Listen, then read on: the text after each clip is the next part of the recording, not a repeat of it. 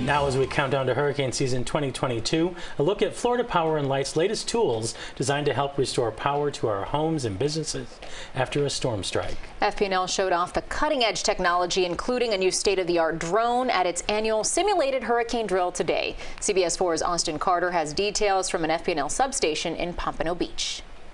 Well, these substations are critical to getting the power back on, and substations are so crucial because they bring power to thousands of customers at a time.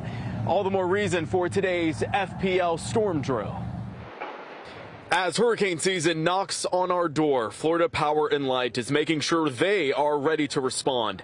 Inside their Riviera Beach Command Center Thursday, a simulated Category 3 hurricane is hitting the Panhandle. Due to the technology that we have and the smart grid, we're able to see where all of the outages are. All of that information is fed into this command center so that we can best direct the crews where they need to be. Out in the field, crews will soon have some new tools to get power back on even faster. Outside the command center sits FPL Air 1, their new fixed-wing drone. FPL hopes the technology will reduce long restoration times.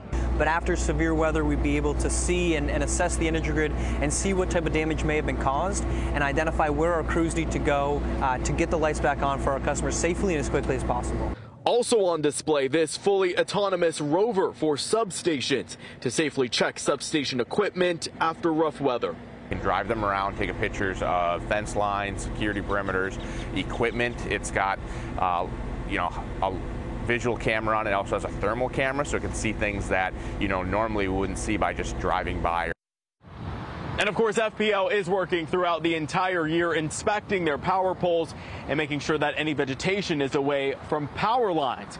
Now, coming up at 7, we're speaking with a line worker about the process of restoring power and who gets their power back first. In Pompano Beach, I'm Austin Carter, CBS 4 News.